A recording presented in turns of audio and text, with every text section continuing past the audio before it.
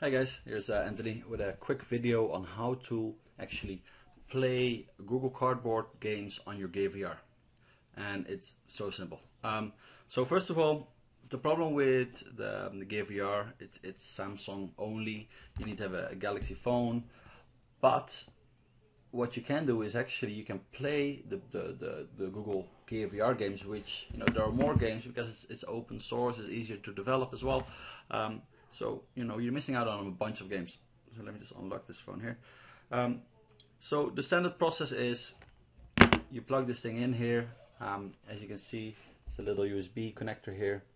Once you plug it in, that USB connector is then enabled and that starts your Samsung software. Now, if you want to play Google Cardboard games or the standard non-gear games, there are two ways of doing it. One, this is the latest version of the GearVR. So the Innovator editions might be slightly different, but the process works the same. So you see this connector here, where you have your USB, this thingy. Now, what you can do is you can open any game that you can download directly from the App Store. So I downloaded Roller Coaster VR. It's a pretty fun game.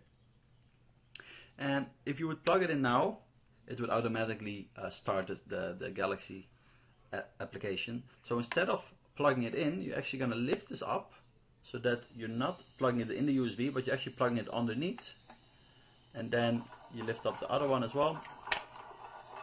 And then you close it like that. Right. So now it's closed and the game is starting. I don't know if you will be able to see that. Let me just plug it in. Right. So the game is started. And that's it. That's all you need to do. Of course, most of the Google games, they need some controller, so you would need to purchase that. But you know, that's the process. That's the way it works. What I noticed as well is the other connector, and that's on this model here, can actually slide backwards. So you can slide it all the way backwards as well, and then it automatically locks in to place when you lift it up like that. I'll show you briefly. Like that, so it just locks it into place as well.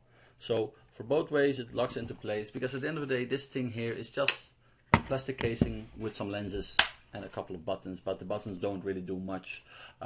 So that's it. Try it out and let me know what you think.